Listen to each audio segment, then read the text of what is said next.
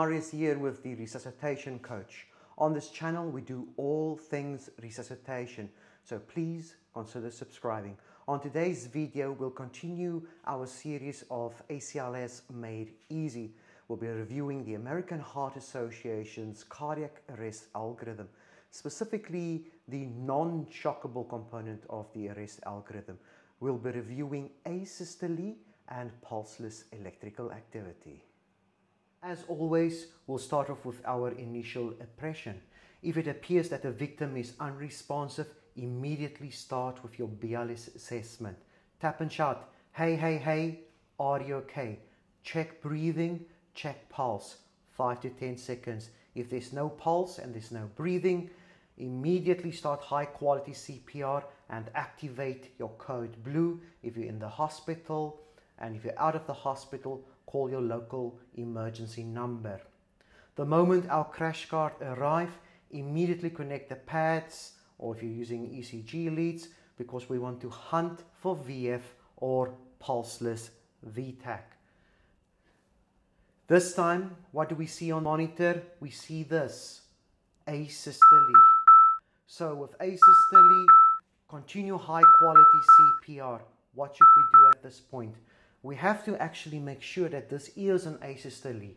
Do a flatline protocol. Check your leads, check your pads, make sure they're connected properly, make sure your defibrillator is set up appropriately, and continue focusing on your high quality CPR. Also consider IV access or your interosseous.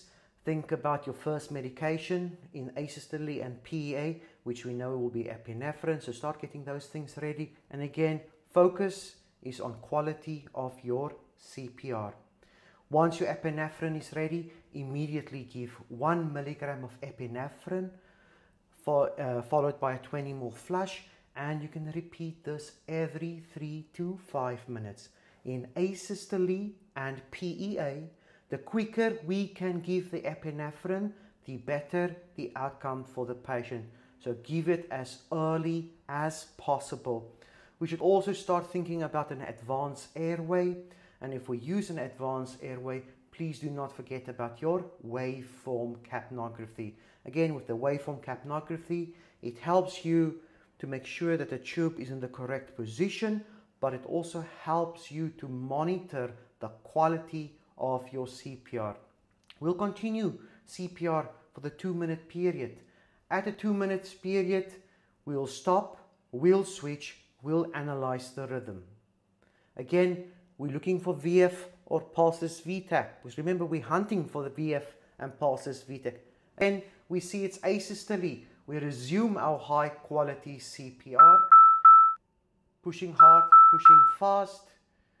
No delay in our quality of our CPR, but we should also consider our reversible causes, our H's and T's. And I believe in making it easier for yourself to remember. I think about a head to toe approach. If I'm thinking about the head, if I'm ventilating well, I'm having good chest rise with ventilation, oxygen is connected, I'm thinking of ruling out and starting to work on hypoxia and acidosis. If I can feel a strong pulse with my compressions, I can think about tamponade, tension pneumopulmonary embolism. These are all part of obstructive shock. If I cannot feel a pulse with high quality chest compression, I need to dig deeper. Move down to the abdomen, check the temperature. Is my temperature normal? Is the patient cold or is my patient warm? Move to the arm. Let's draw bloods. We want to draw bloods for hyper and hypokalemia. We want to think about hyper and hypoglycemia. We want to think about toxins. We want to think about cardiac enzymes. And last but not least, I can give some fluids, specifically if there's a history of bleeding, of trauma, to rule out my hypovolemia. Again, as all of this is happening, good quality CPR is ongoing.